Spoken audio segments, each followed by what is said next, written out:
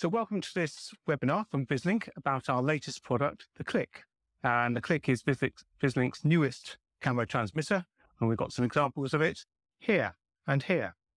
And I'm going to ask Michel about what's so great about Cliq. Of course, you see it right away. It's really small, David. It's a really small size transmitter, and has even the ability to send 2 times an HD 1080p stream or 1 times a 4K stream. That's really good. And so it's designed for quality, isn't it? Yeah, it is designed for quality, doing HEVC 10-bit 422. And also by the implementation of DVB-T2 and dual pedestal, we can guarantee actually a much higher quality than ever before, David. And really great for high dynamic range and delivering source quality from the camera into the production center. Yeah, especially HDR is very important, David, because if we look at our customer base, they like 4K, but they like HDR even more. So it's more important for them than even 4K at the moment. Yes, that's very much so. And in terms of the RF transmission, what's it got in terms of the transmission capability? I already briefly touched it, of course, but next to DVB-T2, it supports, of course, DVB-T and ISDBT and LMST. And also next to that, there's the dual pedestal. The dual pedestal, you can get them far more robust transmission, and also the quality will go up to the more higher bandwidth available. So really maximum flexibility, all RF modes included in this one unit. Yeah, although it's very small, it's almost the best we can give you. Very much so. And what sort of applications is it really good for?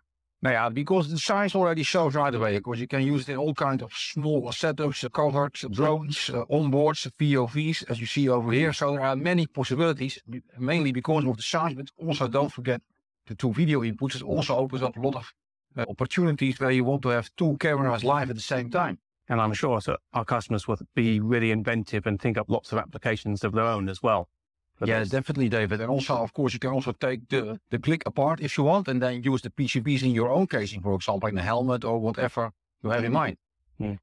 I've just come back from a motorsports event, somewhat panda-eyed from the sun, but why might it be so good for onboards for motor racing? Yeah, of course, it also supports the telemetry, CAN bus. It's, of course, a robust build, as you already can see over here, all aluminium, so it really can survive long races on racetracks, in cars, in motorcycles, whatever you think of. And yeah, that's of course an enormous opportunity to remotely control also other stuff inside the car using the CAN bus. That's right, and in multiple video inputs, so you can get different camera views from the racing vehicle as well.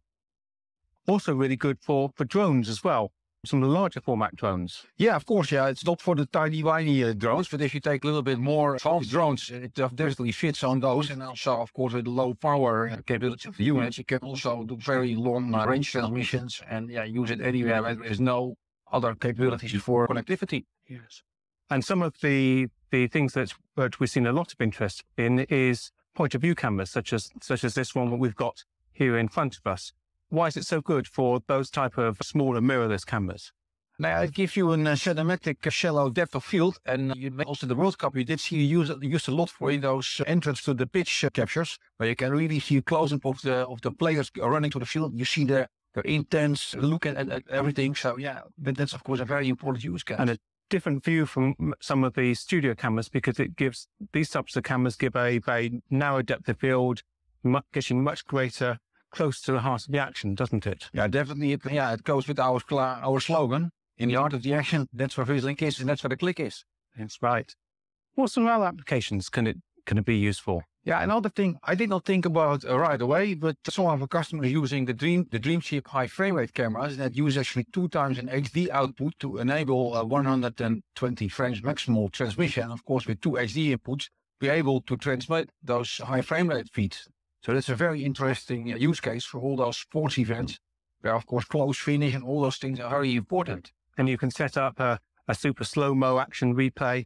And some of our customers are actually using this in a dual channel workflow. So you have both of the SDI video feeds being routed for the slow motion replay, and you take one of the SDIs, and that can be your live production normal frame rate.